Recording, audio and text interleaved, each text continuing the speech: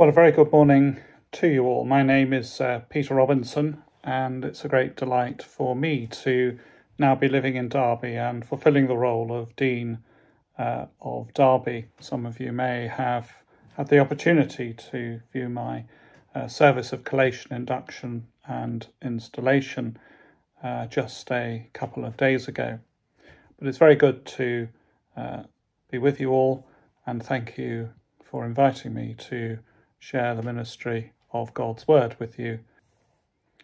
So as we begin, let us pray. God of stories, breathe into us the truth in your parables.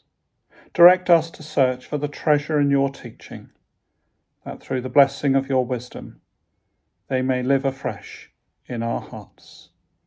Amen. What do you really want? This is the question many of us are asked on our birthdays or even at Christmas. And in my experience, as the years go on, it's an increasingly difficult question to answer. Think of Solomon at Gibeon. This is a question that God asked the newly crowned king. Ask what I should give you, says God.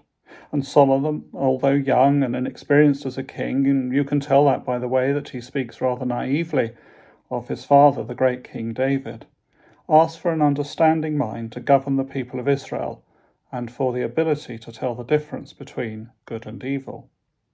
It would have been so easy for Solomon to have asked for a long life, or an abundance of riches, or for a successful love life. Instead, he asked for what will be best for the nation. Think of St. Paul writing to the church in Rome. I think that this is the question that St. Paul was answering in his letter to that young and inexperienced church.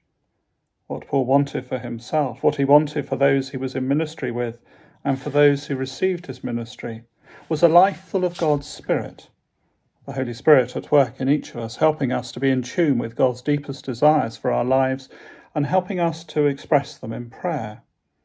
It was for a life in which we are secure in our relationship with Christ, so much so that God's promise that all things work together for good for those who love him becomes a reality.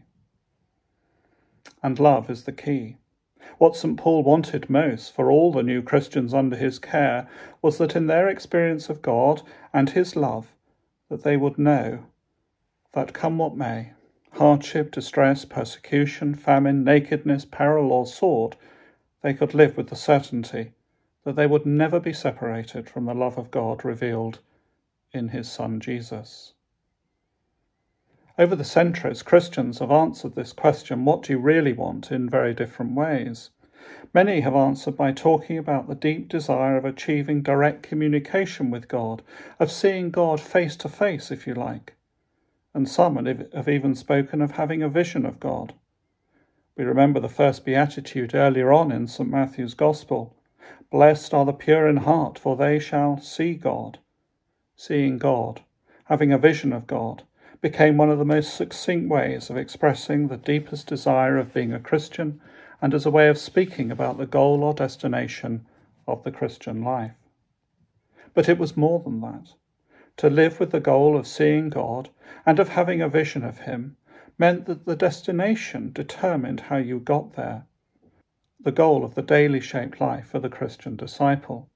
To live with the desire to see a vision of God meant living in a certain way, putting God first in making choices and taking decisions, in forming attitudes to people and things, and to the way that one thought. You could even say that Christianity came into the world to offer human beings a vision of God and to encourage us to pursue that vision in our daily lives. St. John the Evangelist speaks of the way that God is revealed in the face of Jesus Christ.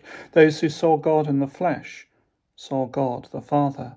Those who see Jesus Christ in faith see God the Father. And for us, one day we will see God face to face, and we will look into his eyes, and we will know that the vision we're given on earth has been fulfilled.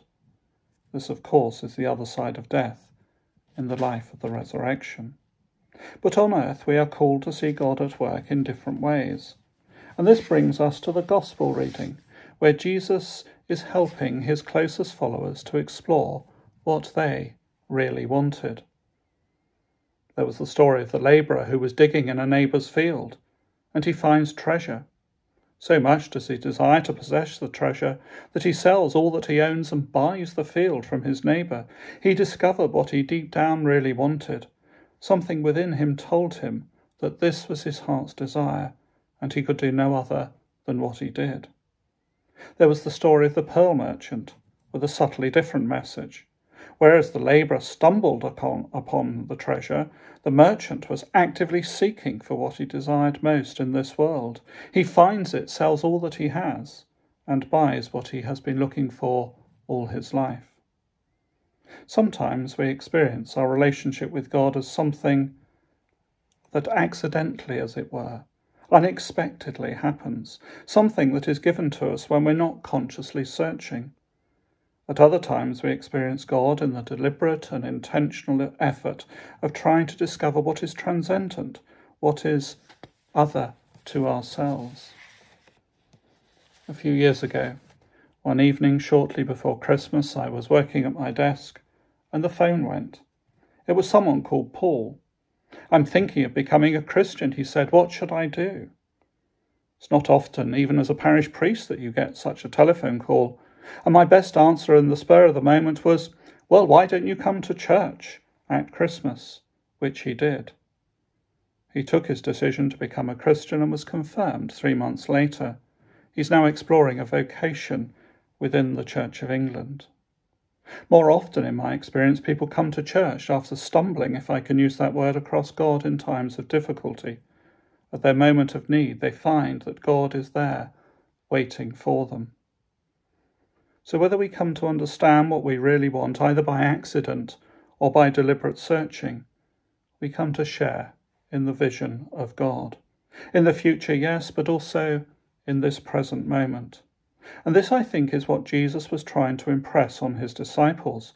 Jesus was trying to help his disciples to make sense of what it was to see God at work in his world, in their ordinary everyday lives.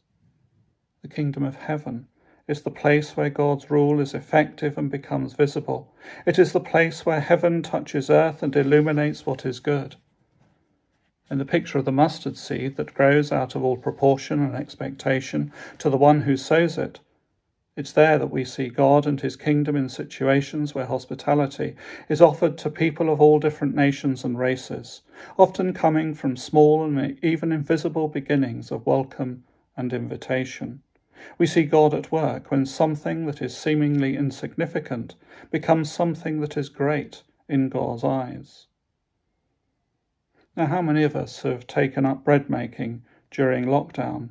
Almost every day I pick up on my Twitter feed a picture of somebody's sourdough or other form of bread. A small amount of leaven in 3 measures of flour produces an astonishing amount of bread. The kingdom of heaven is not so much about growth for its own sake, but about transformation. Leaven changes the flour into something that it could not be without the work of God. As the good fish are separated from the bad, we're reminded that we don't just see God's work in the nice bits or where things are going well.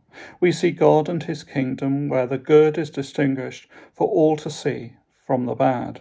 In other words, where God judges and where his good work becomes visible, we see his kingdom grow. And for us, this Sunday morning, I think that this is where the scribes come in. They are like the householder who brings out of their store treasures old and new. One traditional version of the Bible translates it like this: when a teacher of the law becomes a learner in the kingdom of heaven, he's like a householder who can produce from his store things both new and old. Another translation, more contemporary, says this: then you see how every student trained in the ways of God's kingdom is like the owner of a general store who can put his hands on anything you need, old or new, exactly when you need it. And we can all remember those types of stores from our childhood. The message of Jesus and his salvation, the invitation to others to share in the gift of the vision of God, must be kept alive generation after generation. That is something we each have a responsibility for as members of God's people. The good news of the kingdom of heaven must be repeated and refreshed, and we're called to be those who learn the ways of God's work in creation so that we can point others to see God in the midst of everyday life, in ways that make sense in today's world. It is as we see for ourselves God at work, as we glimpse the presence of his kingdom, so we are renewed in the vision of God that we have already been given, and so we continue to allow God to shape our lives according to his vision. As we celebrate God's presence in our lives and amongst us in our worship this morning, let us pray that God may reveal to each of us the deepest desires of our heart and help us to understand what deep down we really want. In the name of God, who is Father, Son, and Holy Spirit. Amen.